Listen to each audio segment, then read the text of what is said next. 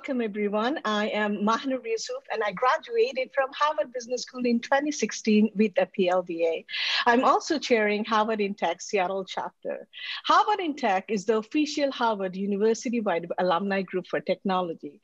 We hope to further the development of technology through encouraging innovation, providing resources and networks, and promoting technological activity throughout the Harvard community. This webinar is getting recorded and will be available at the Harvard in Tech Seattle webpage.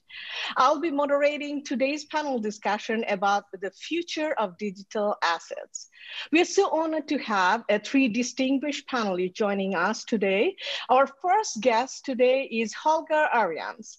Holger is a CEO of BANXA Holdings, Inc., a payment services provider for the digital asset industry. BANXA is listed on the Toronto Stock Exchange Ventures since January 2021 and Frankfurt Bourse since March 2021. Based in Melbourne, Australia, Holger leads a team of professionals with the mission to create a bridge between the traditional financial system and the digital asset world. He co-founded BANXA in 2014 and has since grown the business to a market capitalization of around 300 million with offices in several countries. Prior to taking the CEO role at BANXA in January 2019, Holger oversaw a portfolio of early-stage technology companies as CEO of Dominate Venture Partners in Melbourne. In 2018, Holger co-founded Apollo Capital, an award-winning multi-strategy digital asset fund managing in excess of 80 million. Before moving to Australia, Holger worked in corporate development for a multinational corporation in the German defense sector. He was part of the corporate finance team that raised 290 million euro for the refinancing of the company in 2011. He has been serving in the German Army Reserve since 2000. Holger was appointed honorary finance judge at the Cologne Finance Court in Germany in 2013. Holger has been an avid investor and advisor to the startup community in Australia and brings a wealth of experience in management, strategy, and fundraising to the ventures he is working with. Holger holds a degree in business administration from Fontes Hogeschool in the Netherlands, an executive MBA from both ESSEC Business School in France and Mannheim Business School in Germany. He is a Harvard Business School alumnus and an active member of HBS Global Community, where he has been co-organizing annual leadership summits with Harvard professors and thought leaders around the world. Holger is joining us from Melbourne, Australia. Thank you very much, Mahenoor. Hi, everyone. Our next speaker is Massimo Buonomo. Massimo is a highly regarded professional in the blockchain field. His current focus is on central bank digital currencies, artificial intelligence, alternative data, fintech, regtech, and Internet of Things. Massimo was a UN global expert for 10 years until beginning of 2021 in the area of blockchain, cryptocurrencies, CBDCs, AI. Massimo also acts as a board advisor and consultant for international organizations, central bank, and corporates. After working in international financial market for 20 years as senior equity banking analyst, Massimo worked as a university professor of fintech and international finance in Rio de Janeiro, Brazil, Turin, Italy, and Wuhan, China. Massimo is a regular keynote speaker and gives interviews to the international press in many international conferences and webinars on CBDCs, blockchain, and AI. Massimo is senior expert and advisor in fintech, blockchain, in finance for several international organizations like United Nations Center for Trade Facilitation and Electronic Business, in United Nations Economic Commission for Europe, Italy. Massimo lived in Europe, China, US, South America, and is fluent in Italian, English, and Portuguese. So Massimo is joining us from Florence, Italy. Thank you very much. Hello, everybody. Our next speaker is Torsten Hoffmann. Torsten is a serial entrepreneur, advisor, and investor with a focus on technology and media, who started as a journalist covering the new economy boom in 1999. As producer and director of the two award-winning documentaries, Bitcoin, The End of Money as We Know It, published in 2015, and Cryptopia, Bitcoin, Blockchains and the Future of the Internet, published in 2020.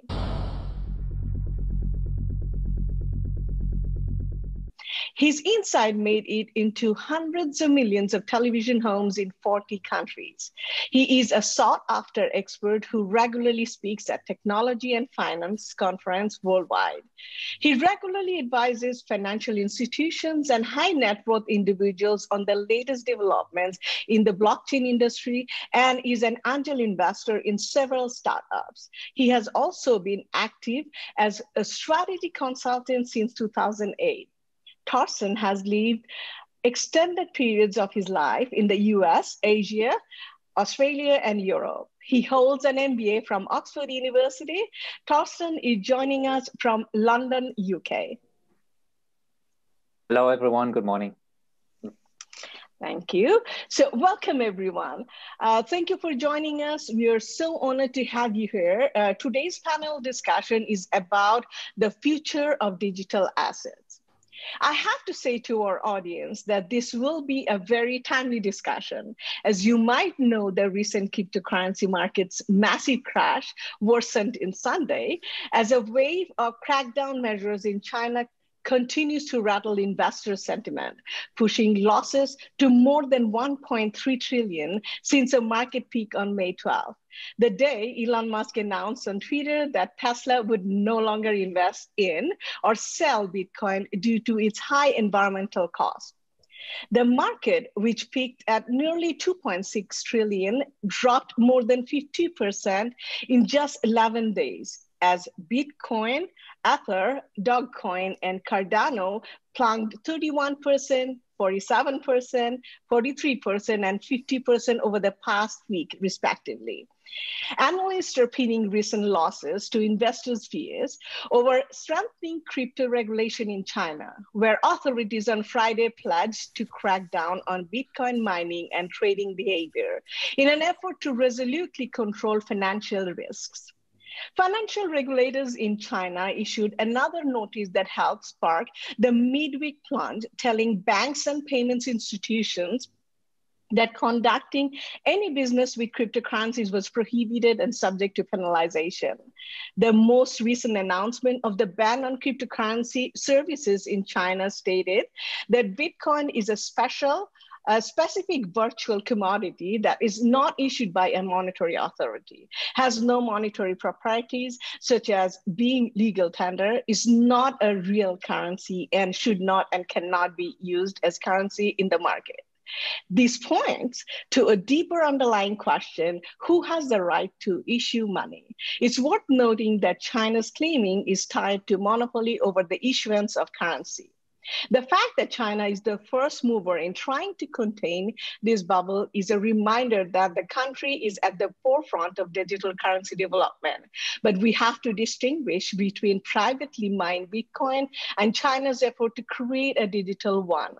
Whereas the former is largely in line with the idea of a private currency that circumvents the exclusive right of the state to issue money, China's digital Renminbi is trying to do the exact opposite. It is state-backed digital currency that would enable consumers to access digital legal tender straight from their bank. So regulatory concerns have rocked the crypto market before. Despite rising more than tenfold in 2017, the combined value of the world's cryptocurrency crashed more than 80% within months after countries like South Korea started cracking down on then booming initial coin offerings, which minted new tokens and fueled an investor mania, not unlike the recent surge in relatively unknown altcoins. It wasn't until the pandemic that inflationary concerns and heightened institutional adoption lifted the market to new heights, again late last year. The market is still up about 50% from its early 2018 peak, but what's to come is still very uncertain. Some experts believe the market is mature enough to recoup its losses, but others are warning that there is still room for a steeper correction. So in today's discussion, we are going to learn more about regulation around cryptocurrency and digital assets, its environmental impact, insight on China's official adoption of cryptocurrency, and its global disruption of all financial players, and more. So let's move on to our panelists, and we will start with the question. This question is addressed to all the panelists. We'll start with Holger, then move on to Massimo and Torsten. Why have you chosen this industry for your career? Go ahead, please. Thank you, Mahenoor. And first of all, let me thank you for organizing this. I know how much work you've put into this. That's really great. Thanks very much for having us here. And hello, everyone. Why have I chosen this industry for my career? I mean, what you just said sounded like an action movie. Which other industry really has all these ups and downs? And frankly, after the last couple of weeks where the markets have just seen a bloodbath after Elon Musk had a few tweets and was on Saturday Night Live, saying Bitcoin and Dogecoin are the best invention ever. And then the next day he says that Tesla is not accepting Bitcoin payments anymore. It's a roller coaster, and it has been. And I entered the industry 7 years ago. For me, it was just exploratory. We just wanted to explore what it is. We started with Bitcoin mining. The technology behind it really was interesting. But then over time, this just developed to such a big beast in many, many ways. It has disruption potential, not just for technology. The technology is just the underlying infrastructure which fuels the change that comes with it in terms of certainly on the financial services front. Everything we do in traditional finance, we can now do digitally, decentralized, peer-to-peer, which is amazing, but we're still a long way off that. And then even identity management, logistics, voting, entertainment. There's so much if you think of the latest trend, NFTs. So look, for me, this is a generational event. I wasn't really in the right headspace during the dot-com boom, which was a generational event. I was still studying and had a good time and traveled. But now it's really, this is just the beginning. Crypto is just over 10 years old. This is just the beginning. It's people say it's where the internet was in 1995. So the best is yet to come. And I'm looking forward to getting deeper into it. Over to you. I think Torsten was next. Oh, Massimo, sorry. Yes. Well, first of all, I wanted to thank you for having me here with you. I can say that I've always been interested in cutting-edge technologies and subjects related to that. This has always been the driver in my career. As you heard, I worked for about 20 years in international financial markets. I became university professor of fintech, then UN global expert in blockchain, cryptocurrencies, fintech. And what I understood is that there is a convergence of the three main technologies, blockchain, AI, and IoT. And I invented this word blockchain IoT, which is actually the convergence of these technologies. And I always focus on that because I think if you want to be ready for the future, you have to understand today what's going to happen tomorrow. I've always had this international perspective and the same curiosity which spurred me to get into finance decades ago. So I think this is a very exciting time to be in this sector. And I would encourage all the students, all the entrepreneurs to get into that because what's going to happen today, we decide what's going to happen in 10 years' time. So this is a very exciting time, and I'm very excited to be in it and to advise companies, people even students about these issues. Over to Torsten. Thank you, Massimo. Yeah, let me relate this to a few of the participants here in this call. So everyone who first hears about Bitcoin or cryptocurrency will first think this is a scam. This is somebody's trying to make money off me. This is a Ponzi scheme, right? Or what is this crazy, bubble and crash? And for me, when I first heard about it in 2013, I just connected the dots a little bit earlier because I had written a paper in university about alternative currencies. So I kind of understood the nature of our current financial system, how money is created and all that. And that turned out to a little, almost like a master thesis, which was my first film, Bitcoin, the End of Money as we know it. That was 2014 and was released in 2015. So that was my rabbit hole story. And I'm sure, the same is true for everyone. Like first people are skeptic, then they get into it and then they really get into it, right? And then understand it. And yeah, that's my short story. Thank you, Torsten. So we will move on to our next question. This question is directed to Holger. So we all heard about Coinbase's listing on NASDAQ a month or so ago. So Holger, you have listed your business as well. Tell us about your journey of building a global company in the crypto space. Yeah, thank you, Mahenoor. Look, this is going back to 2014 when we ordered the first Bitcoin miners from China, and they arrived at our office, and we just plugged them in and started mining Bitcoin. And they were coming in, and it was very interesting. The whole office building, we just rented one floor, had a few power outages because it was summer in Australia. The air conditionings were going, and we had very angry neighbors in the building because the Bitcoin miners were just sucking in so much energy. So it was just interesting to learn by doing, I guess. And so we founded a company around that because we thought getting your hands on Bitcoin is still difficult, especially in Australia at that time. That's 2014. So it was much more of a black box than it is today. So we went with that for some time. And then slowly it really took off and people were getting more interested. They bought fractions of Bitcoins, or at that time you could still buy a whole Bitcoin. It was around $200. Now that's much more difficult. And build a team around that. I was always involved from an investor side, so I co-founded the business. I looked after other startups as well at that time. We always had people in the business running it, managing it. I think what was really hard was the acceptance of what we were doing, because all these negative stories about the darknet and the crime that's been pretty much translated from the real world into the crypto world, and everyone thought they were safe, but it's actually the opposite. It's much more traceable.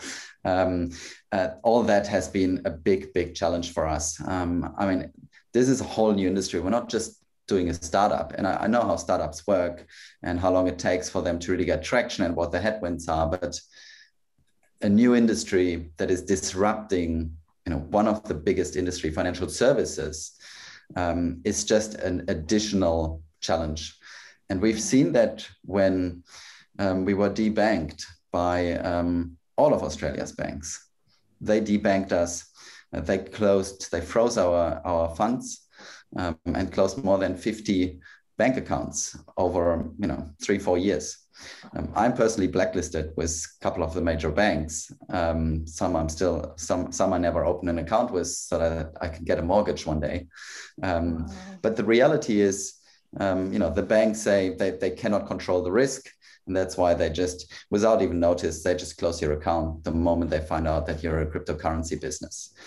And that might be a competitive thing where they say, well, eventually, we don't want to fuel these companies. Eventually, they're going to take business away from us. Those banks are very comfortable. So these challenges are new for an industry like that. And we had to face that as well, and we had to work around it. But that has actually created opportunity for us as well to create alternative payment methods. As an example, we've gone to Australia Post, which has 4,000 branches. We made an exclusive deal with them and said, how about our customers? If they want to, they can deposit money here, because Australia Post has a banking license as well. And you send us the money electronically. Because what we wanted is for this technology to be where the people are. We wanted to pick up the people in the real world. So it should become as normal as sending a letter. At the post office, you can pay for your Bitcoin transaction. And maybe just for the first transaction to get you into it, to create that trust, because trust is the biggest problem in this industry, because everything is online. So maybe have that first transaction for $100 face-to-face with a government employee of Australia Post. So we've created that. And that was probably the first step for us to look beyond the traditional financial system and work around those roadblocks. And then back in January 2019, I mean, we've seen the not bubble burst, but there's been a rally in 2017, which has been crazy. Everyone was talking about crypto and ICOs, and everyone thought they get rich quick, and that's never the case. Some will get away with it, but it's just not what it is. We were flying high as our business was going extremely well. We were selling a lot of cryptocurrency, mostly Bitcoin. But then eventually in 2018 is when the first crypto winter sort of took place, and things came down again. We had built our structure. We thought this is going to go on like this forever. We were very naive at that point. And we basically said, now we have to do a bit of a turnaround because we're too expensive internally with our cost structure. So I eventually had to step in as CEO to take over. The business by then was our biggest portfolio company as well. And I basically sort of took inventory. What do we have? What are we really good at? Because at that time we were doing too many things. And we had to let a few people go, unfortunately, and then really see what we can take forward and where our strengths are. And for us, there was the payment infrastructure that we created, but also the regulatory experience, because more and more regulation came in. Australia was one of the first ones to regulate crypto back in April 2018. So we took all that, we rebranded the business to what it is today, BANXA, and we also changed the segment where we were selling to. We were then selling to B2C, now it's B2B. So you can basically go log into your Binance account. Binance is the biggest crypto exchange globally, and Binance doesn't touch fiat currency themselves. They sort of do it now, but before, now they're offering credit card, for example, but we have all the different payment methods. So if you want to buy cryptocurrency, you get redirected to us inside the Binance platform, and then you can convert your US dollars or Australian dollars to cryptocurrency. We send it directly to your crypto account inside Binance, and you can go trade.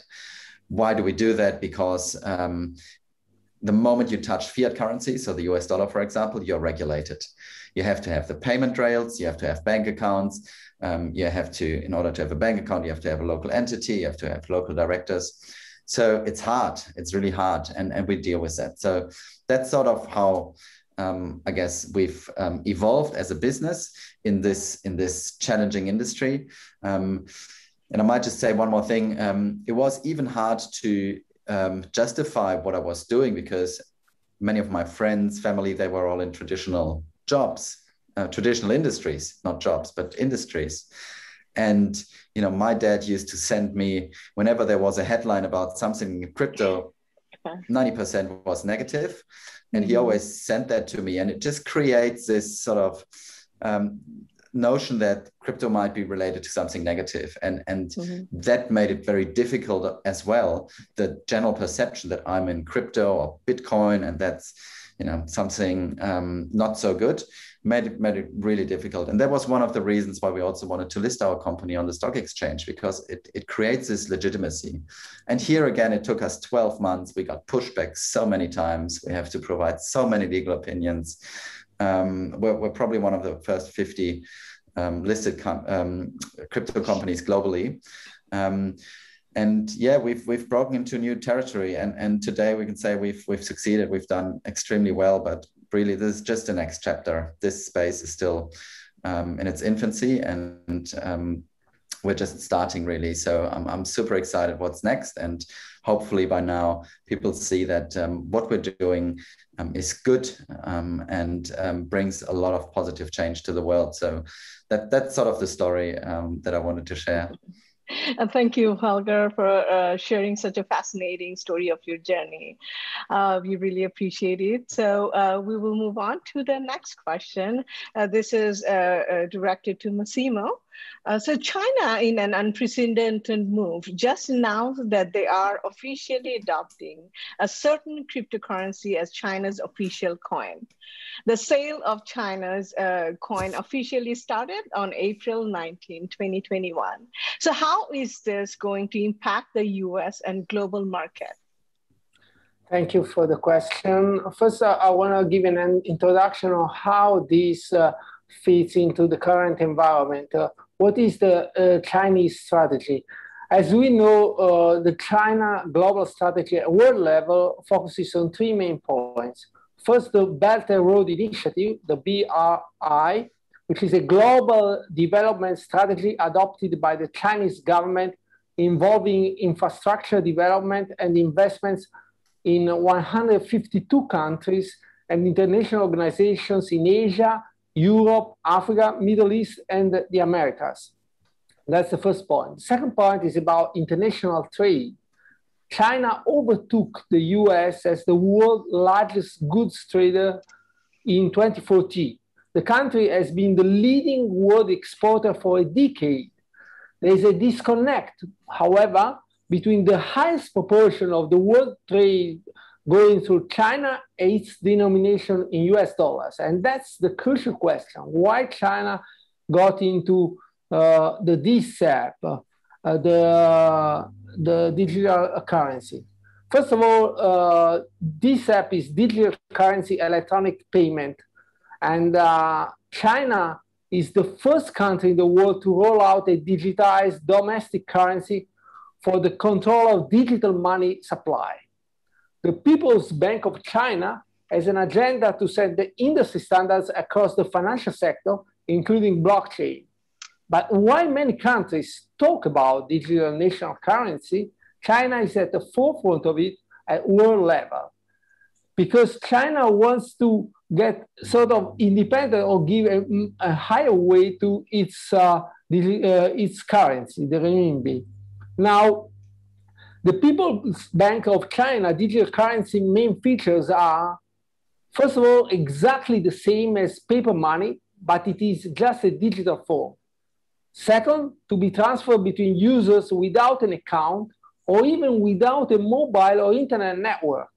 But however, if a user's mobile phone has a wallet, the digital currency can be transferred to another person by placing the two phones in physical contact, the NFC technology.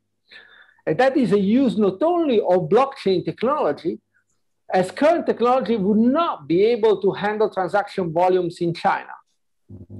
So the main features of the DCEP is that central bank will do this DCEP by distributing the DCEP to consumer-facing firms, and then those firms will then issue it to the public. These firms should include the tech giant payment apps like Alipay, WeChat, along with leading banks. CBDCs will not require a linked bank account, and this is a sort of horse race in which the leader will win the entire market. That's why the Chinese got into it. Also because there were strong concerns about Libra, which is now called Diem, and there's different features. But what are the features of the DCEP, the digital yuan? The main aim is to maintain control of money supply. This is a feature that happens in China, of course, because the digital currency would replace what in economics is called M0, or cash in circulation, rather than M2, which would generate credit and impact monetary policy. Also, its use is to cut the cost of circulating traditional paper money. And also, digital assets must be put under central bank oversight. Why? To prevent foreign exchange risks. Eventually, to contrast the Libra, and diem, which could be becoming a dominant form of digital payment and a channel for money laundering, given the social network massive cross-border reach. But there are, of course, criticisms against this app, which are focused on the fact that this is a centralized cryptocurrency intended to give China more control over its financial system, which is, of course, something that we in the West wouldn't feel very comfortable with. Also, it is a different cryptocurrency from Libra, which will be used in different countries with a different impact. But of course, it is a way of tracking money flows. Every time money changes hands, there is a balance between what the Chinese call controllable anonymity and anti-money laundering, CTF, counter-terrorist financing, and also tax issues. This is an introduction, as you said, that it will be gradual and its impact small in the short term. Therefore, this is something that, of course, is aimed at increasing the weight of the one in the world and reduce the weight of the dollar, because in this way, China feels a bit uncomfortable. We've seen what happened in Hong Kong recently, when there was a sort of prohibition from the Trump administration against Chinese bank employees that were dealing with the government and so forth. And so China wants to some extent become independent and reduce the weight of the US dollar. And this is a sort of a tool to do that. Okay, thank you, Massimo. We will move on to the next question. This is directed to Torsten. Bitcoin's energy consumption is destroying the environment. Should we be concerned, or are there any alternatives? Yeah, that's a tricky question that I've been hearing for many, many years, and this comes up every news cycle.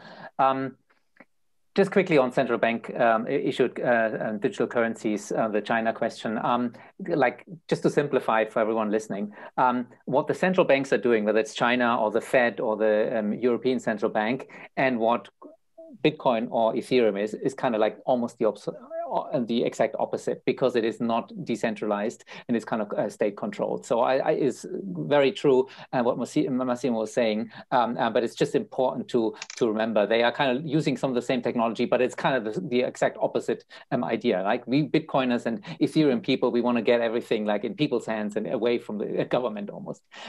Now the question regarding the energy. So this is really almost like a litmus test of how good you understand the space, right? I'm going to give you a couple answers, and it's going to be an increase in sophistication and like a level of understanding. So first of all, you might say, oh, Bitcoin uses a lot of energy, but if I use the lift, it's also using more energy than going with the stairs. If I use the car, it uses more energy than using a horse, right? So more technology always increases energy usage. But that doesn't really answer it, because, is the energy green or not green? That is kind of like the question, right? At the moment, a lot of studies show that actually the Bitcoin energy consumption is more green, more sustainable than other sources, than other energy mixes in countries. In fact, you can think of Bitcoin, the perfect means to transfer energy into money. And where do you do that? Where you have the energy, closest to the source of energy. Where do you have energy very cheap is where you have an excess of energy, free energy. In a lot of cases, in China, for example, these hydro dams, they have too much water in those dams. The rainfalls are coming. They need to kind of release it. And there's no people living in that area. And other similar examples. That's why a lot of the Bitcoin energy consumption comes from sustainable sources at the source, which is actually not taking away energy from the market. Also, on a more fundamental level, you can think of energy as being non-fungible, because you can't transfer it. You lose a lot of of it to transport it to the city. So having that method of Bitcoin really makes everything more efficient and in real time And then finally, we kind of want Bitcoin to use more energy. The more energy it uses, the more secure it is. We don't want a state or government actor to be able to attack Bitcoin, right? In order to do that, we need to secure it with a lot of hashing power and energy in order to have it safe. So if you have an asset that is $1 trillion worth and you spend, I don't know, $2 billion per year on energy, that's a pretty good, it's sub 1% kind of security cost to it. And finally, maybe now the most philosophical point, just one bullet point. The energy is what ties Bitcoin, the digital currency, to the real world. That's the bridge. That's what we need. And yes, sure, there are other blockchains that don't consume any energies, and they're very useful for many other things. But for digital gold use case, for securing $1 trillion asset, you need that. Thank you. Anyone would like to add to it, Holger, Massimo? Well, I take his point, but I'm a little bit worried about the high usage of energy. And well, what Elon Musk said about the problems related to that might be instrumental to what his strategy is. But it is certainly true that this is a concern, also because I have strong environmental feelings about the possible huge use of energy for Bitcoins. There should be a solution that is environmentally friendly, I would say. Thank you, Massimo. Okay, so we will move on to the next question. So this question is directed to Holger. The dangers of the poorly regulated crypto market resulted in Turkey's cryptocurrency bust. What are some of the issues surrounding digital assets, and how can mass adoption be achieved? Thank you, Mahenoor. I think that's a great question, because we're all asking ourselves, how can we create a safe, trusted environment for this new technology to be just more accepted by people. And I mentioned earlier that we've partnered with Australia Post, so we actually sort of built these bridges to the traditional financial system, or the bricks and mortar world, really. And trust is key here. And again, we're hearing, what we're hearing and seeing is often just very, very negative. So it has this image in the public, in the media, that cryptocurrency is currency for the criminals. It's using too much energy. There are many scams. If you think about Bitcoin, ransomware, and so on, and that is, all this is factual. It's true. This is happening, absolutely. But again, it's a mirror of society. Everything that's happening in the bricks and mortar world is now digital. And the scammers just through this have an international business. They can scam people on the other end of the world, and we see that, and it's happening. But once again, it's traceable, and the tools and law enforcement, the authorities, they're keeping up. They are on it, and we know that, obviously, because we're right in it, right? And this is a whole new ecosystem, and law enforcement is a key player in this as well. And we want the good to be the most important thing here. So I think trust is number one for more acceptance of this technology. And Bitcoin is just one. The whole panel today is about digital assets. We talked about ICOs earlier, or I briefly touched on them as a form of alternative capital raising. Just imagine, now you don't have to find a broker anymore, or a venture capital firm. You can pretty much do it from wherever you are, and whatever your background is. You can raise capital from like-minded people that believe in you and your idea. And again, here, this has been misused by many to do, a money grab. But, and that's part of why this bubble burst in 2017. But I think the good things are here to stay. And that's what we have to focus on. And these good things need to be talked about more. And eventually the negative things and they will be washed out. They will still exist, but again, they exist in the normal world as well. I call it normal world, but they do exist as well before the birth of Bitcoin and blockchain. So I think that's really important to know, to put everything into a balance and to a perspective. This is largely good. It's what we make out of it, and people are largely good. So I truly believe that with more trust, this whole industry is going to continue to advance, and eventually, the big trusted companies like the banks will also jump on it. And we see that they are being disrupted by the neobanks, the challenger banks.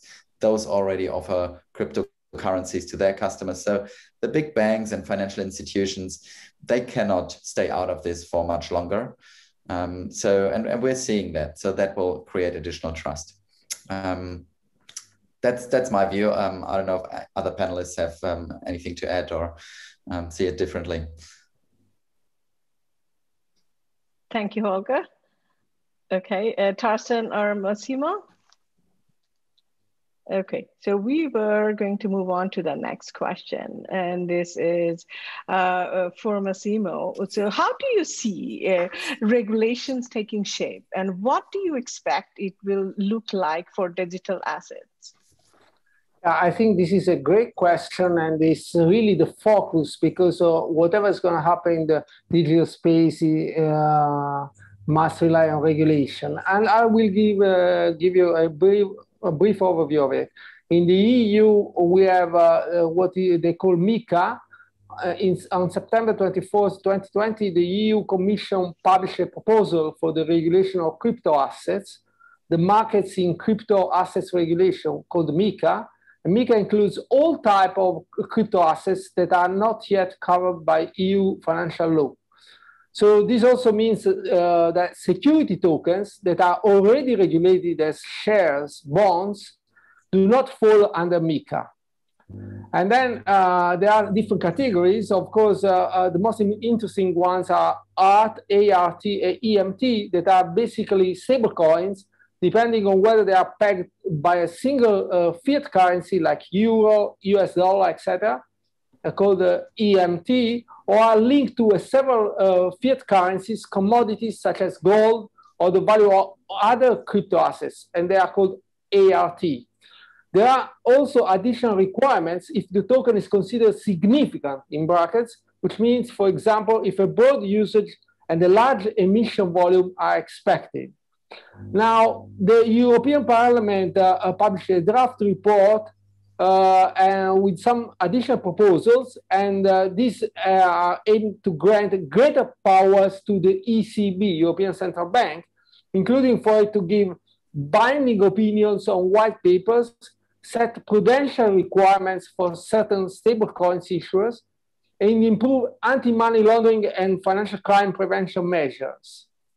Then we pass on to United States. In the US, the SEC chairman said that the stronger regulation around crypto exchanges could help protect investors. And this is likely to happen with a dedicated market regulator for the crypto markets, which will be introduced to provide some protection against fraud and manipulation. This is very important, especially in the States.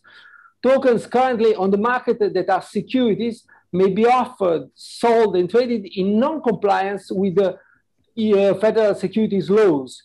In fact, none of the exchange trading crypto tokens has registered yet as an exchange with the SEC. This is a very important issue, and this has led to substantially less investor protection and greater opportunities for fraud and manipulation, according to the Fed. Most of the tokens are traded on unregistered crypto exchanges. That is why the SEC would be willing to bring enforcement actions against parties that do not comply with the federal securities laws.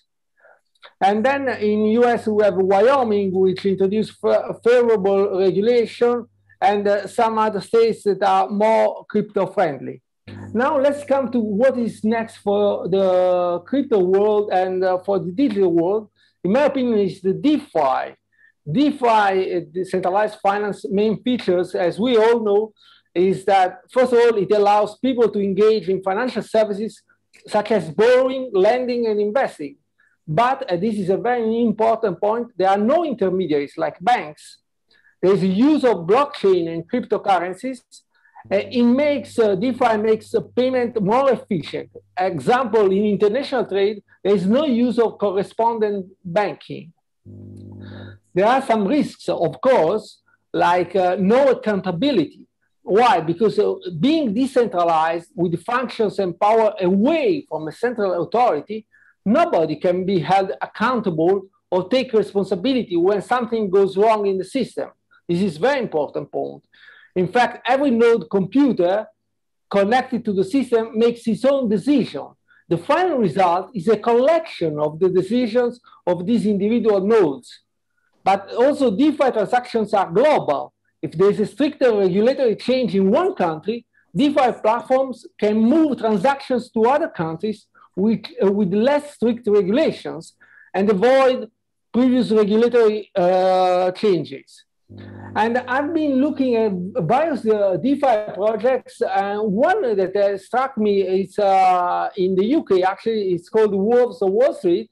And this is a UK-based DeFi company with some particular features, pretty new. And this is why I wanted to mention, because it's focused on innovating the DeFi NFT, non-fungible token space, by focusing on farming and two features of DeFi, which are lending interest and market-making fees.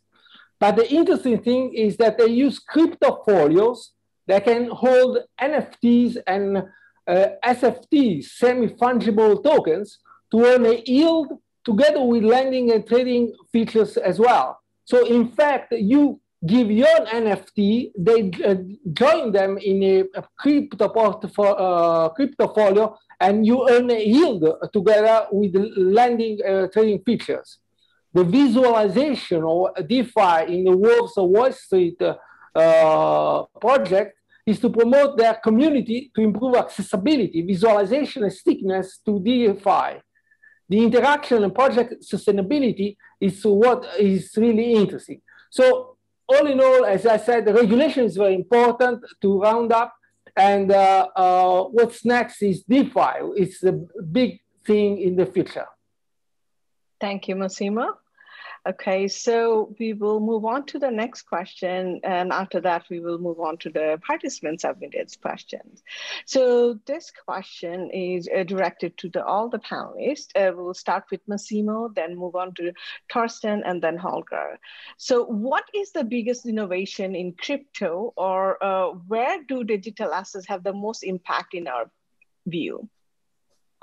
Well, the biggest innovation, in my opinion, we have to, and also the impact, which is very important, must be understood if we, first of all, clarify when we talk about cryptocurrencies that are permission, centralized cryptocurrencies, which are and permissionless, decentralized cryptocurrencies. There is a huge difference, as somebody said before me. First of all, permissions that are pegged to fiat currency or stable coins, a selected people or institutions have access to it, and there's wider acceptance by financial institutions in short term. Permissionless, everybody can have access to it, like Bitcoin, Ethereum, Ripple. There's immediate use with a broker account, a conversion risk volatility, a wider acceptance by general public. And then there are what I mentioned, the CBDCs. Now, what is the advantage of these cryptocurrencies? And the fact is that they give access to online payments for people who do not have access to bank account. This is very important. Financial inclusion. All you need is a smartphone, an email address, a mobile wallet, credit balance in the smartphone with cryptocurrencies. So there is no currency fluctuation risk, like in the case of Venezuela currency, but there is a cryptocurrency fluctuation risk. And we're going towards a cashless society, but an increase in financial inclusion, also with the use of CBDCs and digital assets. And also, from a practical point of view, instant value transfer. This is a revolution in the payment industry, because in the old days, there was credit card authorization and settlement in a system designed in the 70s. Technology was slow and outdated. Now with cryptocurrency, payments are instantaneous. This is great, and this is one of the most important advantages. Yeah, I love everything that I just heard. For me, there's many interesting innovations going on. Dogecoin is not one of them. I'll be very honest. Some of the points were already mentioned. I mean, DEXs is very interesting. Decentralized exchanges, DAOs and oracles, and all these kind of buzzwords that you hear about when you're in the industry. But maybe just stepping back one thing. So I think since 2009 we've had Bitcoin, right? We've had basically a way money that cannot be diluted by your central government or by the central banks, right? No more trillions of dollars that are being printed out of thin air. So we've had that. Ethereum, maybe, I don't know, 6-7 years ago, came up with this whole smart contract system which slowly is now emerging into this DeFi, decentralized finance world, right? And what is so interesting is that it's not only peer-to-peer, it's not only trustless, right? And not only scarce, so there's value. But what's starting to happen, and I think both Holger and Massimo have mentioned it before, is that now these protocols and some of these services are actually offering a yield as well, which is, in my view, revolutionary, right? So why would you still bank with a bank that there's a middleman that you need to trust, with fiat currency that you might have inflation, and something where you never ever get any yield? Whereas, you know, when I lend out a crypto dollar, a stable coin, I get 7%. In my bank, I get 0.7% if I'm lucky, right? And in my bank, I need $100,000 minimum balance to get that small interest rate. And here in DeFi, it's basically no barrier. For my first dollar, you can get already that 7% yield. So I think, yeah, very, very interesting times ahead for all of us. Yeah, I also totally agree with everything that has been said.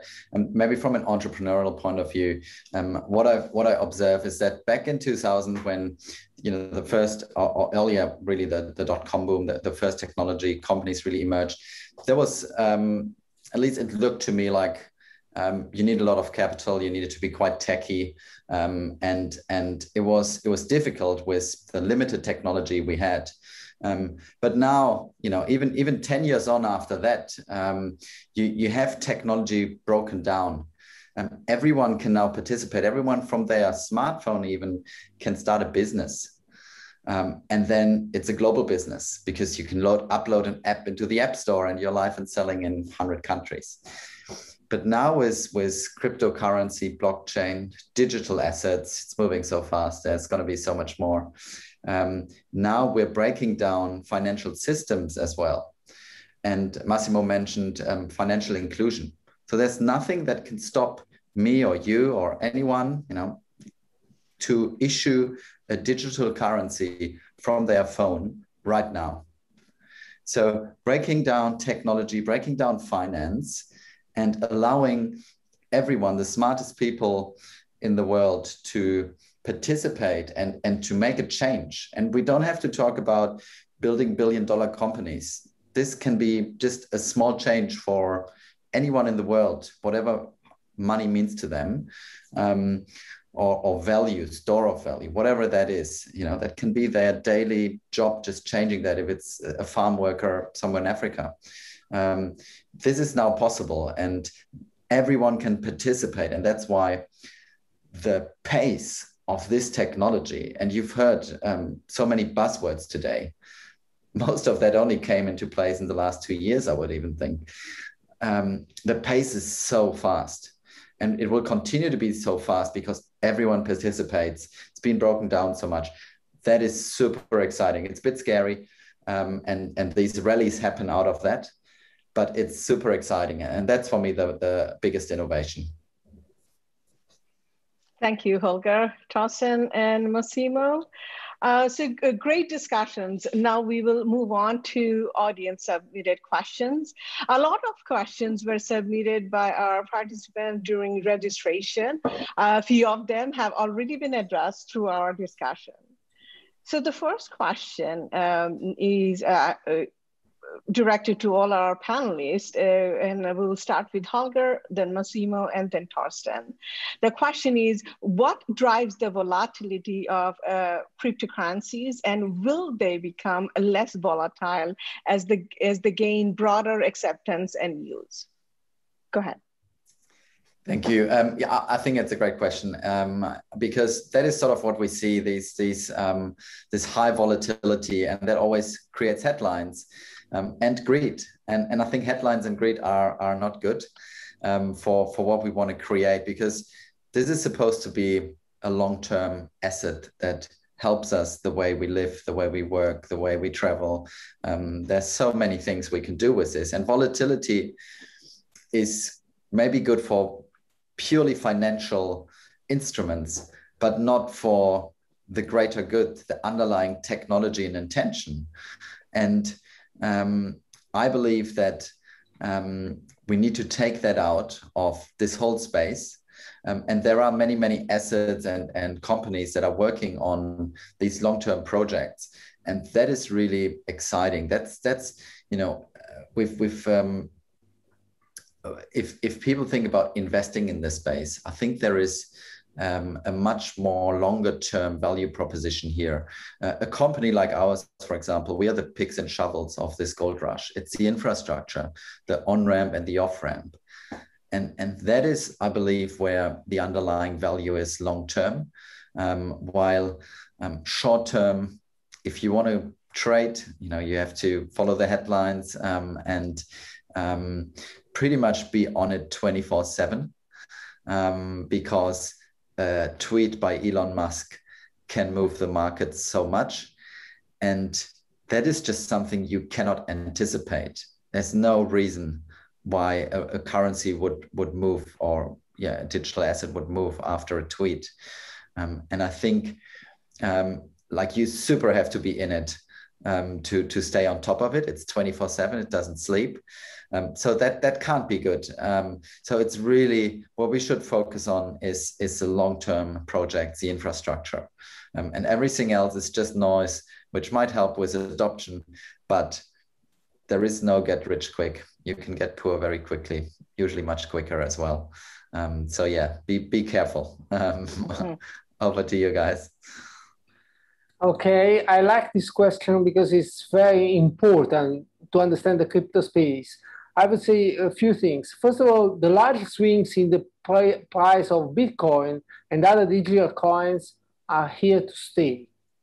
The change in traditional investing is also explained by alternative data.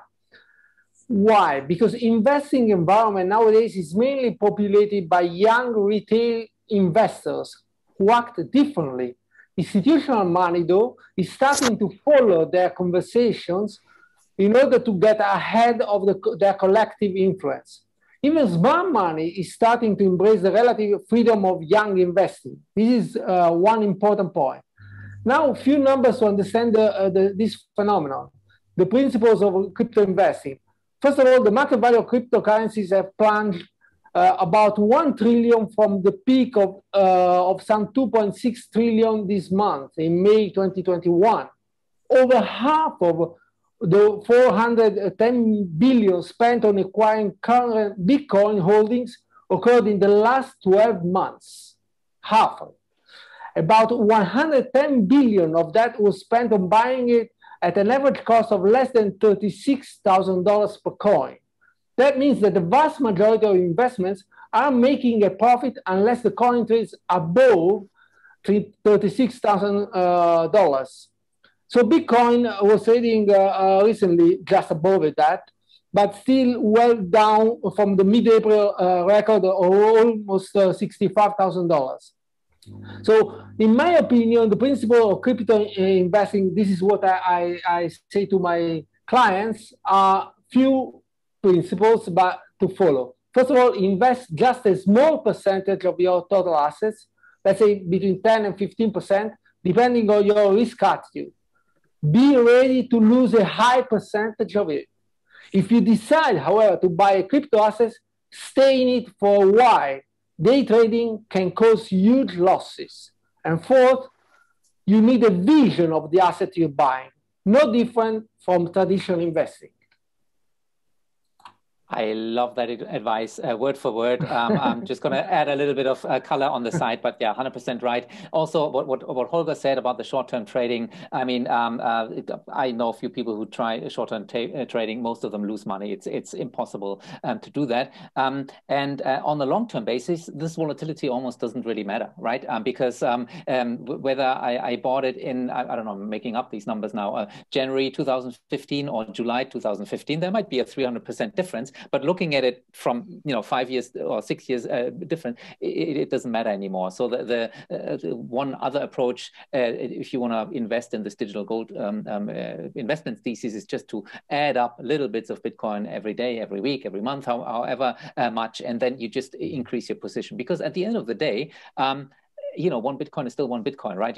So you want to increase that position and don't get nervous when the market is crashing. In fact, you might think, oh, that's a good time to maybe buy a little bit more. And then on this investment thesis, obviously, I mean, this is highly volatile, highly risky. All these small altcoins, even more so than Bitcoin, and even Bitcoin can lose 50% of its value. But think of it as Amazon 20 years ago, right? In Seattle, you could have made that bet. Well, Amazon might be the leading player in e-commerce and dominate the whole world. Very risky. In fact, that stock lost 90% of its value twice during the history, right? And with Bitcoin, maybe it's a different bet, totally different, right? Is it digital gold or not?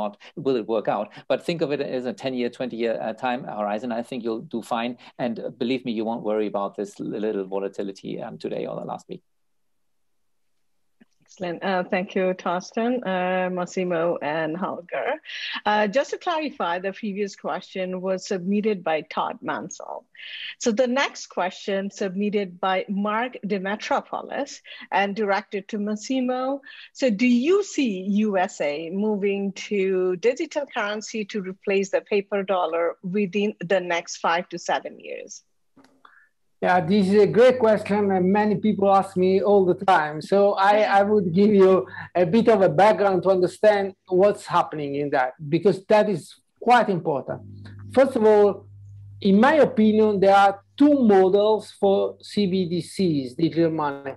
The one-tier model, digital money is to be transferred directly from the central bank by the social security system to a single person, directly. The social security system holds all the updated information of the persons. Because of COVID-19, the money transfers to be done in the US to the people who need them, mostly unemployed people, could be done directly with digital currency transfers from the government via the social security system to them. These direct payments via the blockchain allow the money to go fast to the people according to their updated information. Then we have a two-tier system, two-tier model, digital money to be transferred to intermediaries, mostly banks, to a single person. That's a model to be adopted in China, proposed in the US, and in all other countries. Banks, however, are not much in favor of the introduction of a digital currency because they would suffer the most if the one-tier system is adopted in the longer term. However, the companies worst off because of the introduction of digital currency will be the likes of Visa and MasterCard. The processing of transactions in the future will not need credit cards, but only digital currency wallets. Now, let's come to US. There is the Digital Dollar Project, which is a partnership between the Digital Dollar Foundation and Accenture to advance the exploration of a digital dollar. The main features is the two-tier model, as we said. A digital dollar will be a tokenized form of the US dollar. The digital dollar will operate alongside existing fiat currency and commercial bank money.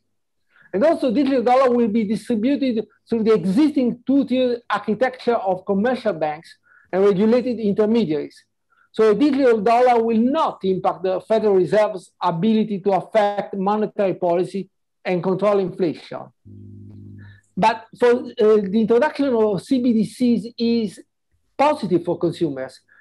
Why? Because some panelists told before me, in the current interest rate environment, the only advantage of having a bank account is that it enables digital payments because of no interest remuneration. There are, however, many costs related to having a bank account, especially for every single transaction done, and also lower security because of breaches from hackers, and also fees to be paid for electronic transaction using credit cards. So in fact, finally, the answer, digital currency in the US in 7 years from now, the decision is political. On one side, there are pressures from lobbying groups of the financial sector, which prefer the tier 2 model to be slowly adopting the model in the US. On the other side, there's a pressure not to be behind the China in CBDCs. Fed says better later, but well done than sooner. I have a lot of friends in the Fed, and we had long discussions about this issue. I believe, my opinion is that the US will be adopting the digital dollar within the next 5 to 7 years, but will not replace the paper dollar. It will be a mixed adoption by US citizens. As we said, this is a recent news, DM US stablecoin is only intended as an interim step until the US Fed issues a central bank digital currency or digital dollar. This is a statement that was made recently. That is to say that we are going towards the adoption, but the consumers in the US should feel and be stronger about the adoption of CBDCs because they will be in advantage because of their adoption. Thank you, Massimo. Torsten, you wanted to add something? Yeah. Look, I'm no expert. Massimo clearly is, but I'm wondering whether this is the right question.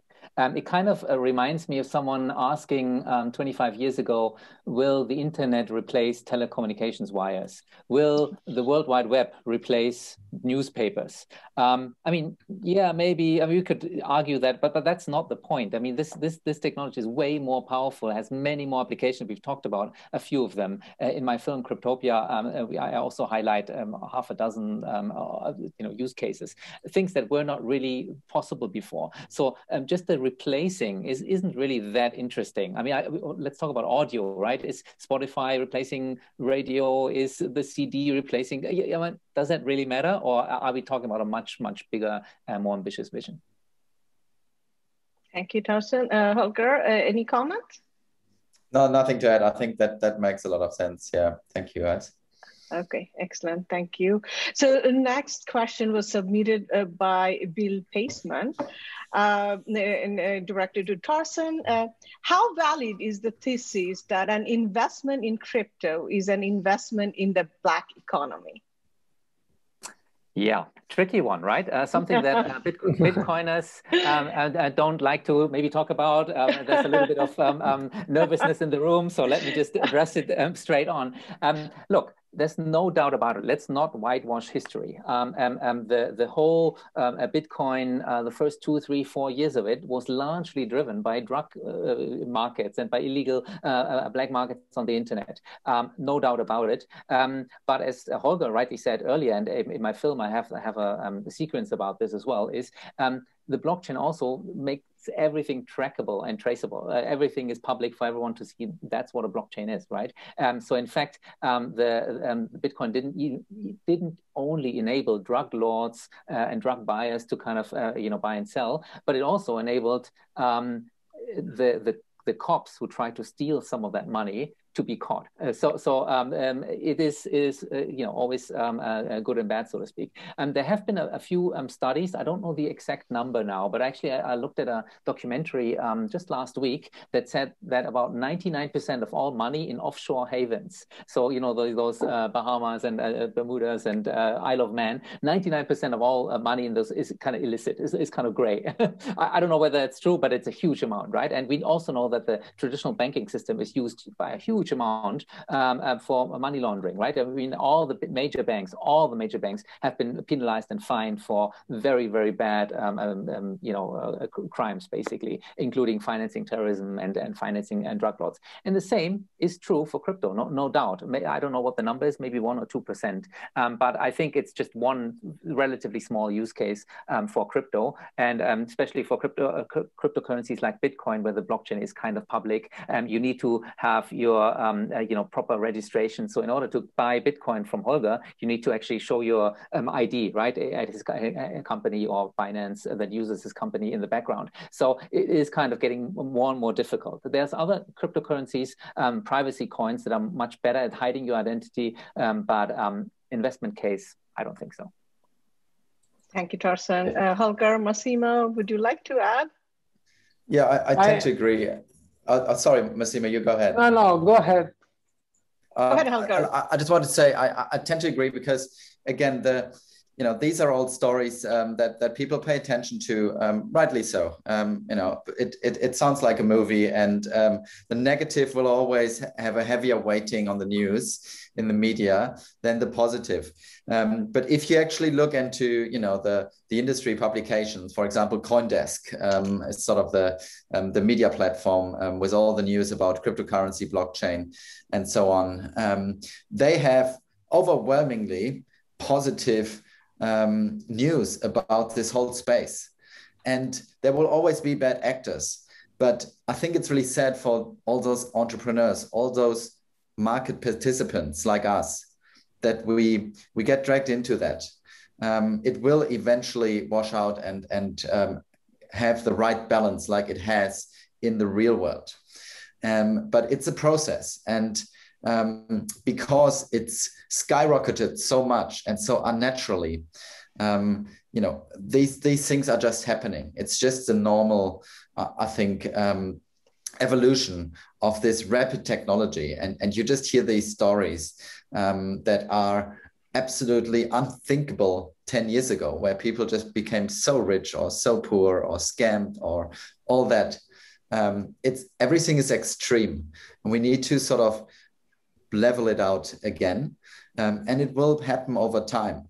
For everyone out there, be careful, because I think everyone's in charge of their own finances, and there are great opportunities here, but with everything else, a long-term view is probably the most important, and really the deep understanding of the things that we do. And that gives me personally all the confidence that I'm doing the right thing. And whenever my dad sends me a negative article about crypto, I'm now very, very confident that I've contributed to good things in this space, and I continue to do so, just like everyone else here. Massimo, over to you. Yeah, I wanted to talk about something that is related to this issue, but is very important, and especially for people who get into crypto but do not have a clear feeling about the importance of private keys. Many people ask me about that, and many people do not have a full understanding of that. My statement is always the same. I say, if you lose private keys, you lose all your crypto assets forever. Why? Because private keys are the most important string of characters that give them the right to own, execute crypto transactions on the wallet. If you lose the private keys, you lose the ownership rights of your wallets forever. It is not possible to reset the private keys as one can do it in a password security system. In fact, there are some examples, and many people ask about that. For instance, there is this German-born programmer, Stefan Thomas, who has just 2 guesses left to figure out a password that is worth about $220 million. And another important thing is that out of the existing 18.5 million Bitcoins, about around 20% worth about $140 billion appear to be lost or otherwise stranded in wallets because private keys were lost. That's why people, as somebody said, people should be their own bank and hold their own money. So what are the basic principles about private keys? First of all, select the right wallet with the proper security features. Cold wallet is the most secure way to store your cryptocurrencies. Paper or hardware wallet are what they are referred as cold wallets. They cannot be hacked since they are offline. And also, a strong two-factor authentication method is vital when it comes to securing your wallet and your cryptocurrencies. This is why from time to time you see that so many wallets are not unused, and I'm sure everybody in this panel knows about that. Thank you, Massimo. We are actually ready to wrap up now. On behalf of Harvard in Tech Seattle, thank you for your time today. Our panelists, Holger, Massimo, Torsten, thank you. It is a great pleasure to have you as our panelists. It was an informative session and we have learned a lot. To the participants, thank you for joining us today. It is remarkable how significantly all of our lives have changed over the past year. We hope you and your loved ones are staying safe and healthy, getting vaccinated during the COVID-19. We are grateful for the connections and strength of the Harvard alumni community. Thanks to your generosity and support. Hope this webinar will bring in some thought-provoking discussion. If you are interested in learning more, please join us at Harvard in Tech Seattle. Thank you and goodbye for now. Bye. Thank you very much. Thank you very much. Thanks Bye. all for joining. Bye. Thank you, guys. Thanks, everybody. Thanks, Mahenoor. Thank you. Okay.